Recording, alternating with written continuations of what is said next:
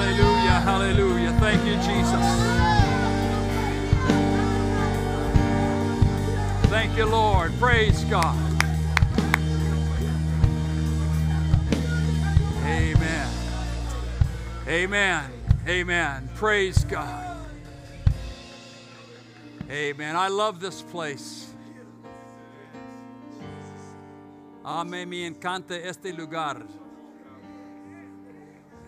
It's so infectious with the Spirit of God. Surely this is Easter morning. We celebrate globally, and you are in a Spirit-filled church, and to be honest with you, I feel the Spirit of God. It touches, amen.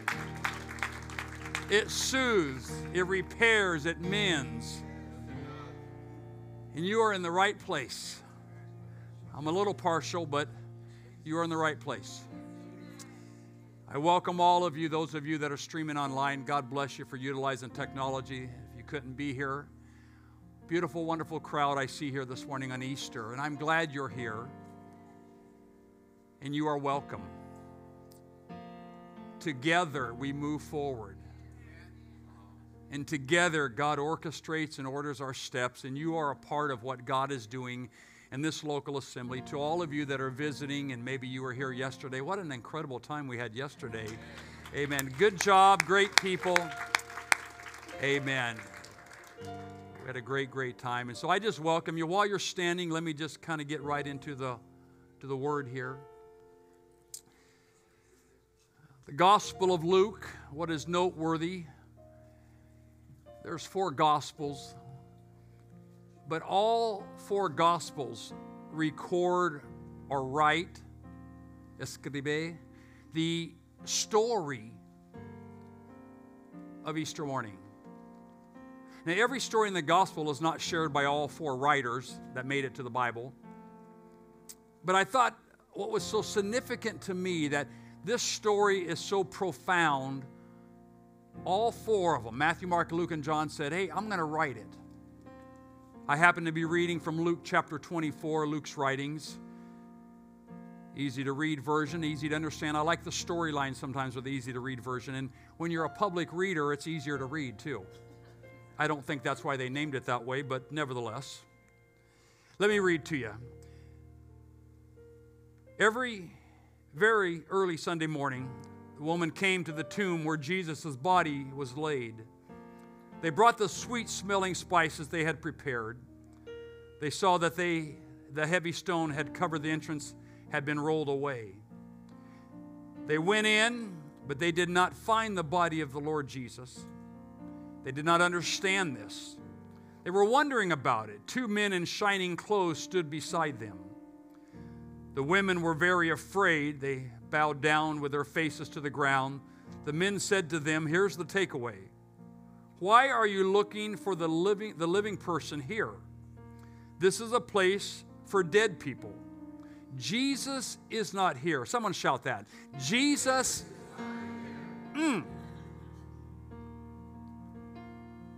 He has risen from the dead. Wow. That's the tone of this whole day. He has risen from the dead. With the help of the Lord, I want to encourage you, I want to inspire you from this thought, a fresh start. Heavenly Father, help me once again on a beautiful Easter morning in Southern California, that I would speak to lives and homes, marriages and minds and spirits, God, that the Spirit would lead me, Lord, not my words, not my thoughts, but I pray that you would flow through me with no obstructions from humanity. Speak to the hearts and the ears of this place, God. We honor you. We rejoice. We thank you for your presence we felt this far. But now, God, I pray that you'd get personal with us, personal with our families, our lives, our situations. Let me be a part of that today. In Jesus' name, if you receive it, would you shout amen? Amen. Amen. God bless you for standing. You may be seated this morning. A fresh start. Authorities at the ports of Los Angeles and Long Beach seized more than 13,500 counterfeit luxury items that arrived in a shipment from China. U.S. Customs and Border Protection officials announced the shipment was seized on November the 9th, 2021, contained fake Chanel, Fendi, Gucci, Louis Vuitton, Yves Saint Laurent bags and clothing items. If marketed as genuine, the haul could have sold for over a combined retail price of $30 million. A low price doesn't mean it's smart to buy, warns the public service announcement. Counterfeiters may use false reviews to obtain an unfair advantage over legitimate businesses, tricking you into buying fake, defective, and or dangerous products. I read that article and I thought a little bit about the way the world has become. We're living in the 21st century, and the world has always tried to counterfeit the things of God, the kingdom of God. The enemy can only offer forgeries, fakes, or knockoff products or options to compete with God. There's always a second option when it comes to the world or the enemy. Again, I'm dating myself, so I apologize. Even though I just had a birthday, I don't receive it. I reject it in Jesus' name. In fact, let me just, you know what? As you get my age, you start giving the birthdays to the grandkids. Honey, you have 2 birthdays this year. So when you're really 11, you're really 16 because I gave you mine along the way. But I remember, and I sound like my dad now, when we used to we get out of school for Easter break. Now what's it called? Spring break. The world has replaced the tomb, obviously, with the Easter bunny. Christmas has turned into the most significant commercial time of the year. And you know as well as I do, they call it Xmas instead of Christmas, and they've taken the Christ out of Christmas. Now, I'm not suggesting that we do away with all of this, but I am saying to keep your heart set on the original meaning and purpose of these seasons. Everything started with God. It is the original. It is the gold standard. It is the plumb line or the reference point of how we live and how we move forward. The world tries to disguise things. They try to rename things. They try to replace things. They try to do away with things. But Easter, we know as Christians and we know as Americans, hey, this is about a tomb. This is about a crucifixion. This is about a body that ladies ran to and there was no body there and the angel spoke to them. This is about something bigger than an Easter bunny and bigger than Easter eggs and bigger than what the world has done. But we understand there's something about the tomb. Hello, somebody. There's something about a fresh start. There's something about starting over. Paul writes in 1 Corinthians chapter 7, you should use the things of this world without letting them become important to you. This is how you should live, because this world, the way it is now, will soon be gone. End quote from 1 Corinthians chapter 7. I want to tell somebody this morning that Easter is about a resurrection. It's about a Calvary and a stone being rolled away. It's about 50 days after Easter that came the outpouring of the Holy Spirit that we call the day of Pentecost. Easter is about the power of God, the Spirit of God living inside of us. I want to tell you that God wants to reside in your home. His Spirit wants to be in you. He wants to be a part of you. What is Easter? It's a time for a brand new, fresh start. Someone say a fresh start. It's about the new birth. It's about repentance. It's about baptism. It's about the infilling of the Holy Spirit. And I realize that I'm preaching to people in the church today that probably know God and about, His power. And maybe you feel like Easter is a holiday that doesn't really affect you because I'm saved. I celebrate Easter. Well, what I want to ask you this morning, I want you to consider this. Maybe Easter is about a fresh start. You hear the term spring cleaning. Closets, garages, cars. It brings a freshness. The flowers are brighter. The days are longer. The temperature is warmer. There's just something about spring, and spring is often people's favorite season because there's just something about starting all over. And I got to thinking about our Easter message and who I was going to be speaking today.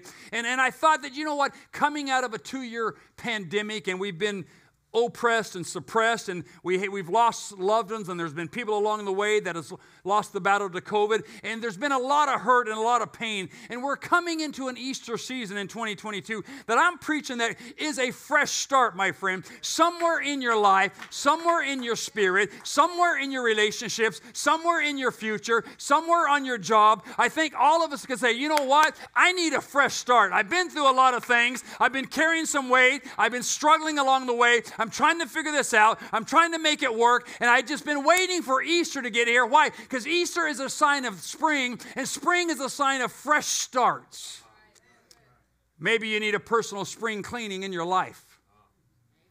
Maybe in your home, not with the physical things, but maybe in the atmosphere or the spirit of your home. Maybe somebody that's listening to me this morning could use a spring cleaning in your marriage. Maybe some could say, I need a spring cleaning in my spirit, my attitude, my mind. I need a fresh anointing, as the song said, because my strength from yesterday is gone. It doesn't mean maybe I love God. I put Easter first. I don't put the Easter bunny in front of God. I don't put Easter eggs in front of God. I love God. But you know what, Pastor, to be honest with you, it's been a hard 2 years. And yes, I could use a fresh start. In fact, I deserve a fresh start if you want to get right down to it, because I've struggled and I've tried to push on, and you just ought to be glad that I'm here on Easter morning. Well, if you're going to word it that way, I'm glad you're here. Now, quit getting mad at me. We're glad you're here. But moving forward in your life, think about this with me for a minute. What area, don't tell nobody, okay? This is personal, this is private. What area do I need a fresh start in? You got it? Right here. And that's the area that I'm preaching to. That's the area that I'm speaking to. That's the area that I'm going to pray to in a moment. But you could be saved and holy, and you could be almost angelic. But probably with what we have gone through globally and in America, and all the disagreements and all the different opinions and all kinds of stuff, from political to mass to boosters, and I don't want to even get in all that. I'm sorry I said that. But all I'm saying is I'm sick of it. I'm ready for some normalcy. I'm ready for a normal life.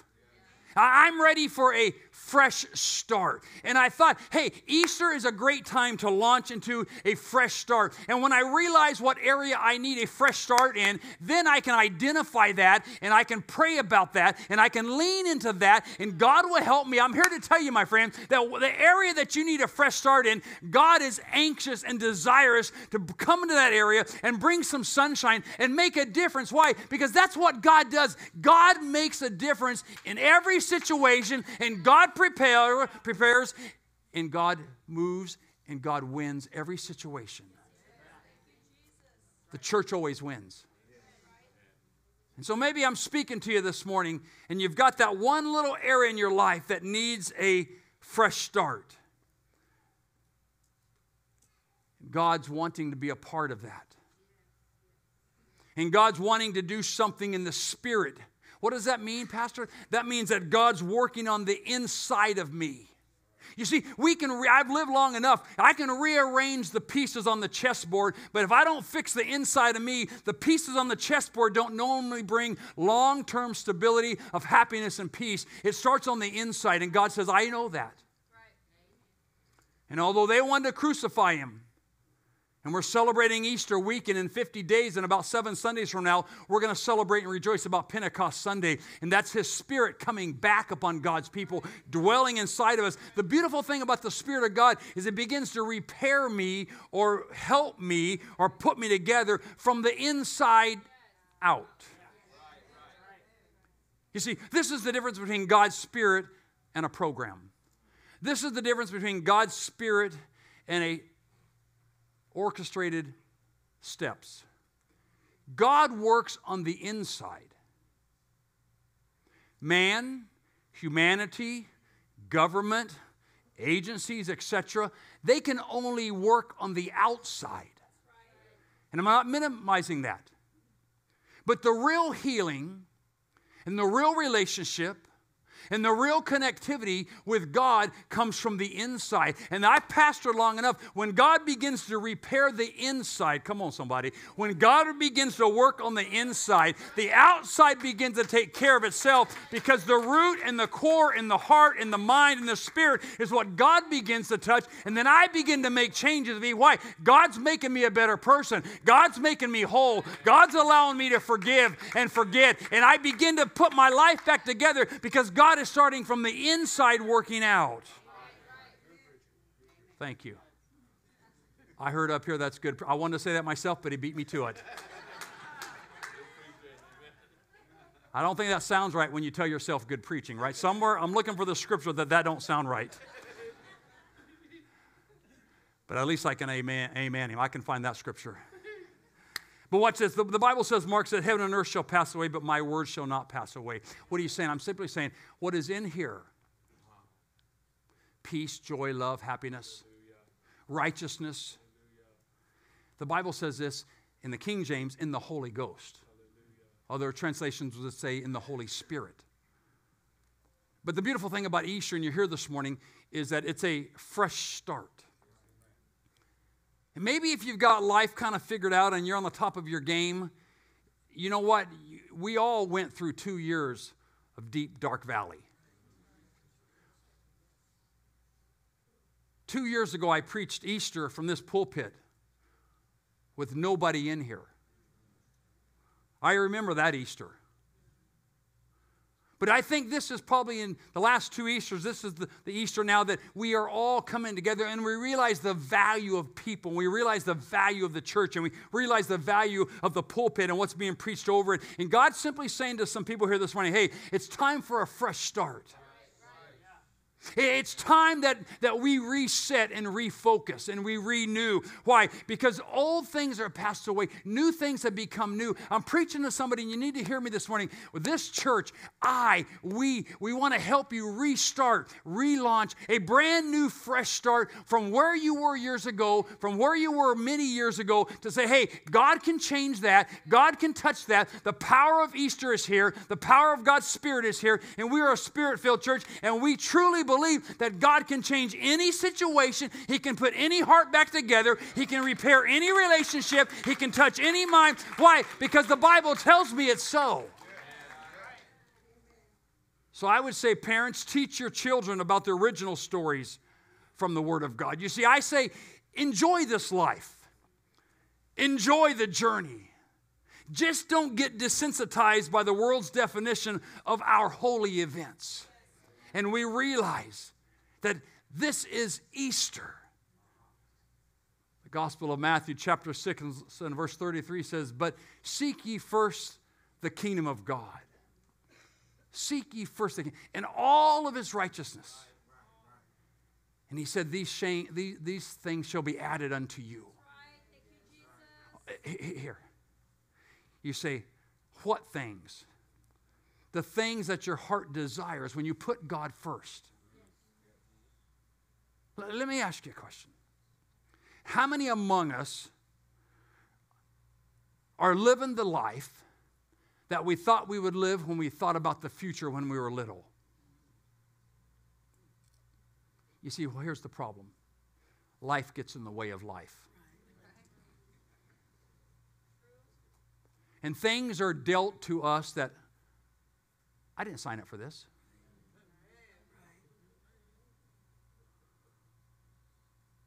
It's almost like, I'm sorry to use this analogy, we're so close to Pachanga, but forgive me. It's almost like you're at the blackjack table. I assume I've never been at one. Come on, you ever heard of Google Images? Give me a break. You ever heard of YouTube? But I picture this. You're at the, hey, give me another hit. Give me another hit. Hit me. Oh, see? Who said that? Somebody get me the oil. Bring her up here. I'm going to preach on this side. This side's more holy. I perceive in my spirit. Okay, where I left myself at the blackjack table. Hit me. And they just keep dealing, as long as you tell them, boom, boom, boom. But here's what life is all about. We're chugging along and we're fine. And then life hits me.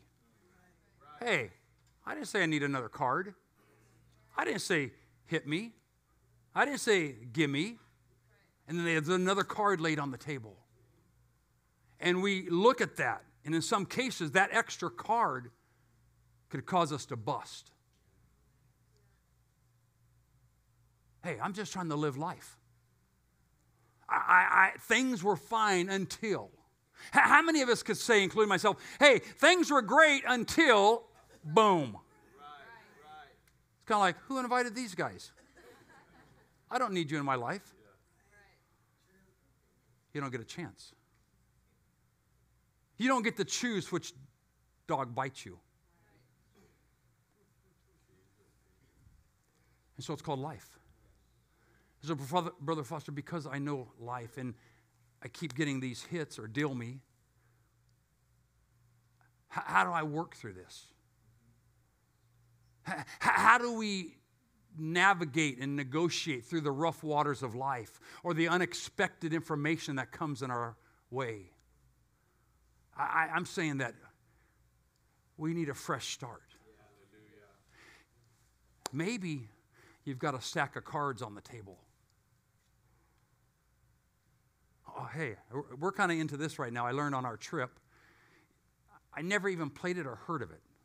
But since I'm trying to learn Spanish, I embraced it. We played a game called Mexican Train.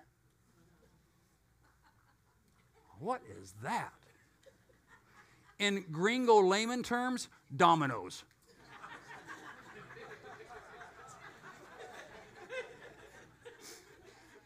I'm trying to be bilingual, but come on, the games are pushing it, right? I got to learn Mexican game? No, it's not about, it's Mexican Train. And if you play dominoes, anybody ever play dominoes? And you got to lay down, right? And I don't know, I don't even know if this is even true. But you got the boneyard. Boneyard? ¿Cómo se dice boneyard? I don't know. So when you can't play, you keep picking up, right? And at some point, I'm learning, hey, excuse me, is it the one with the most dominoes win? No. Because I'm really killing it right now, guys. Beginner's luck. Not really. You actually got to lay your dominoes down and get rid of them. But Sister Rosetta, forever I was picking up. Can't play. Can't play. Can't play. I don't like this game now. Can't play. I quit. But sometimes life does us that way. And we look at our table and we're stacked with cards or dominoes. And so, when I started out, I had less dominoes. Can we go back to the beginning of the game? Nope. You just do your best to get rid of them. Then what? Add up the points. So the most points wins? No. I don't think I'm going to win. And I thought life sometimes is like dominoes. Hey, watch this. Oh, Mexican Train. I was playing it in the South, and they actually called it chicken foot. Whatever. Chicken foot. Is this the same as Mexican Train? I had to Google. I'm dead. I Googled. What's the difference between chicken foot and Mexican Train? Basically, same thing. Well, I guess in Georgia, Brother Foster, it's chicken foot. In Alabama, it's chicken and dumplings. And, come on, for the record, I made that one up, but it's pretty good, huh? Hey, you want to play chicken and dumplings? I'd rather eat them. I'm not playing nothing, man. Don't you play with my chicken and dumplings. Anyway, back from the comedy show to my message. So life is kind of deals you things that I didn't ask for this. I didn't know this was going to happen in my marriage. I didn't know this was going to happen to my kid. I didn't know this was going to happen. I didn't sign up for this, God. In fact, I didn't even sign up at all. Who signed me up? Mind your own business. Don't sign me up for this stuff. No, it's life. So how many among us, again with my question, realize, you know what, I could use a fresh start. But seek ye first the kingdom of God, and all his righteousness, and these things shall be added unto you. Someone shout, unto me. That's personalizing the scripture. Seek ye first the kingdom of God, and all these things shall be added unto me. So really, the fresh start starts with God.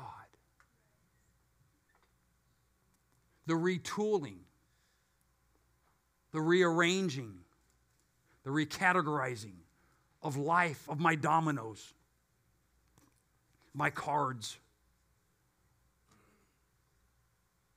I learned this, Brother Foster, in Mexican trained dominoes. Well, you're from Georgia, so let's do chicken foot. The rest of the team players will let me just keep picking up as long as I keep picking up. It's like they don't even try to stop you. Are you sure you don't want it? You sure you want that? No, I'm not sure. But I can't play. I'm stuck. Pick up. And watch this. When you can't play on your own life in dominoes, you put a train out. And what does that mean? Everybody else can play on my life, on my dominoes. Hey, I don't need your dominoes. Get off my train. No, but the game allows them. They could dump all their dominoes on mine and go out.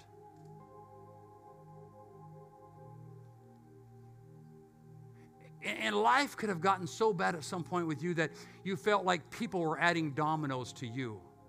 Unsolicited. It's like the dealer at Pachanga deals the whole deck. How many cards are in the deck? See me after church. You're in trouble.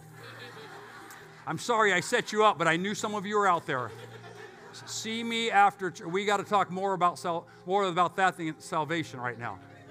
What about baptism? Forget it. They know how many cards are in the deck. Okay, 52. So it's like the dealer just keeps going, hang on. And it seems like in some of your lives, the cards kept coming. How do I stop this? I don't know. But what I do know is how you can manage it. What I do know is that there could be a fresh start from this disarray of cards. And on several times in our Mexican train, I had a host of dominoes. And I'm counting up the points, Brother Foster. Ooh, 87. Whew. That hurts. So what we do, we play it again. I'm going to redeem myself. Maybe I can win and they get 87 points. And then we settle the score. And you keep playing these rounds, hoping to win and bounce back or mitigate your points. Are you with me? And life's kind of that way, but the catalyst is Jesus, the Savior, the Spirit. And I feel like I'm preaching to a host of you this morning, and maybe you're online and you're listening. And you say, you know what? My life is representative of a table full of dominoes. What happened? I just couldn't play. I was in the bad spot. I wasn't in the right place. It never materialized. I did this. I should have did that. I should have said no. I accidentally said yes. And now look, 42 years old, and the deck is stacked against me. No, wait a minute. This is Easter.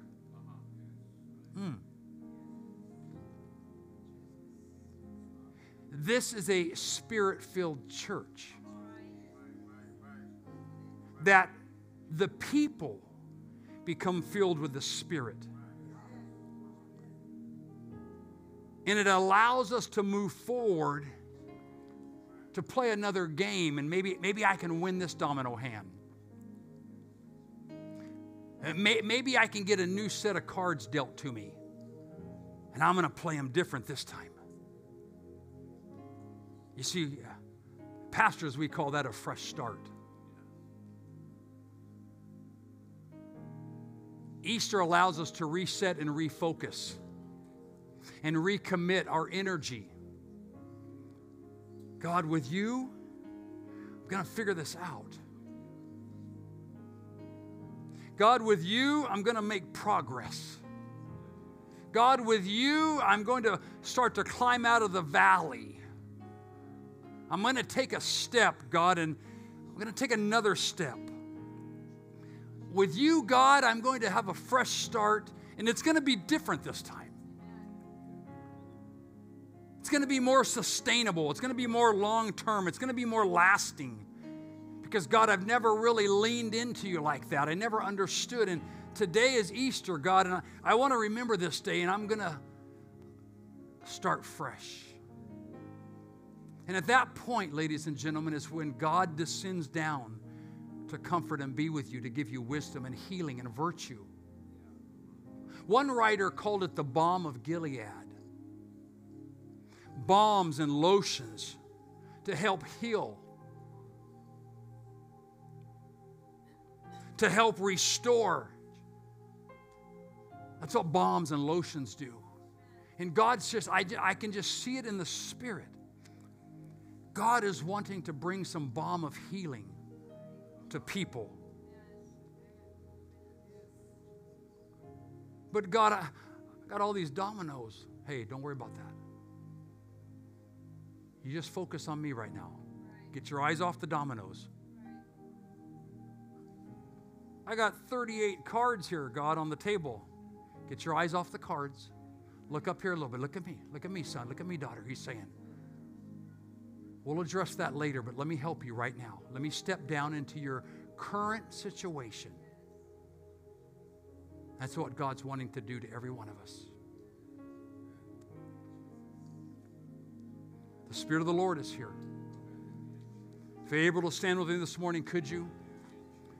I'm going to pray for us, and I'm going to ask God, and I'm going to ask you to lend an ear to each other. I think if we peeled back the covers and opened the curtains on all of our lives, we could say, here's an area I need a fresh start in, right here. I think if we're honest with ourselves, there's some areas that I need the balm of Gilead. This isn't healing right. This is painful. This is irritating at times. It didn't heal just right. Somewhere in life, God's wanting to start fresh with you. And, you know, it's reciprocal. What that means that it goes both ways. It's reciprocal. That I want to start with God, and God wants to start with me. And I need a fresh touch and a fresh start. And God wants to give me a fresh touch and a fresh start. It's not all about God. It's not all about me. It's about a partnership. To where I lean into God, and the power of the resurrection covers me. And I begin to see some changes. I begin to see some progress. I begin to feel some healing. It's called a fresh start. Thank God for Easter. Easter is a good holiday. I want to pray for us, and as I pray, if you would like the pastoral staff to anoint you with oil and pray the prayer of faith upon you, I'm going to ask you to come. The altar's down here, and let us partner with you and help establish that fresh start. It's already been mentioned. Next week we'll be starting a sermon series I'll be preaching called Renewed. Talks about renewing some areas of your life. I want to invite you back, like they've already mentioned. And part of the fresh start for some of you, hear me, is probably just getting back here next Sunday. You say, well, I don't normally go on Sundays. Well, maybe that's a fresh start. I got other things going on, and I catch up on my rest on Sundays. Well, maybe a fresh start for you is, hey, let me get down to that church. Let me invest an hour and a half and see if something won't change. all I'm saying is that this week, God's going to show every one of us the area in our life that needs a fresh start. But when He shows us, I have to act and do something. I have to respond. And again, the lowest entry point of a fresh start is coming back here next Sunday. And in my heart, everybody qualifies. Let me pray for us. If you want special prayer, come down as I'm praying. You can slip down. All the heads are bowed, the eyes are closed. Let's respect one another. Lord Jesus, we thank you for an amazing Easter weekend. Your Spirit, your power. But I pray, God, that as you speak fresh starts into lives and you inspire somebody, maybe in some areas, God, you challenge us to do bigger and better and greater, that we would receive the challenge. Because with your Spirit, all things are possible. With your Spirit, all things are so. God, in lives, I would pray for healing this morning. In some areas, I'd pray for a rearranging of a schedule for next Sunday morning, God. That's somebody's fresh start. They just need to grab it. I pray for a marriage, God, that's been fractured through all this 2 years of COVID and finances. I pray for moms, God, and children with school. I pray for every area, every aspect of life, God, that you would scan the areas of our lives and help us start fresh by the power of the infilling of your Spirit, by repentance, by baptizing and washing away our sins. I pray for the viewers online. I pray for everyone here today, God. We receive your Spirit. I receive the spoken word. Speak into homes. Bring power and comfort, God. Bring hope. In the name of Jesus, I pray the prayer. In Jesus' name, these are so. Praise God. Praise God. The pastoral team is here. Would you come and let us anoint you? God bless you for coming. All we're doing is saying, God, give them a fresh start. We're anointing with oil and we're believing. Lord, give them a fresh start. Give them a fresh start. And you know what that means. Anybody need a special anointing? Yes. Come on. Happy Easter to everyone. This is a great weekend. Let it go beyond this weekend, though, my friend. Fresh starts.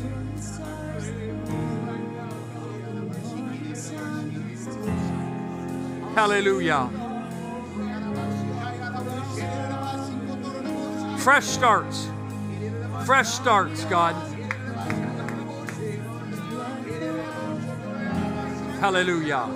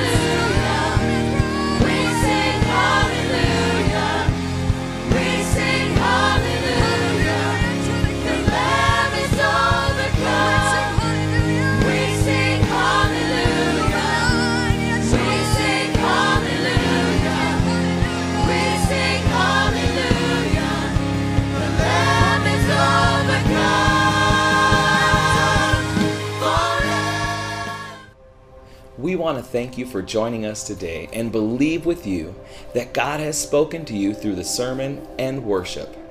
If you have decided today, you know what, I need to give my life to God or recommit to Him, we would love to connect with you, pray with you, and be here with you on your journey in strengthening your relationship with Jesus Christ. Whether that be through a Bible study, baptism, or striving to receive the infilling of the Spirit, we want to connect with you to see the amazing things God is doing and going to do in your life. Or if you have any questions, we want to welcome you to our online family. Go to truevine.live and click connect. If you're worshiping with us on YouTube, just click that subscribe button. Or if you're on Facebook, please like our page. Go ahead right now, comment, and then click the share button. And if this ministry has blessed you, partner with us by giving to God's kingdom here at True Vine. You can give a one-time gift or a recurring donation. The giving options are coming up right after this. We look forward to seeing you this coming Sunday. God bless.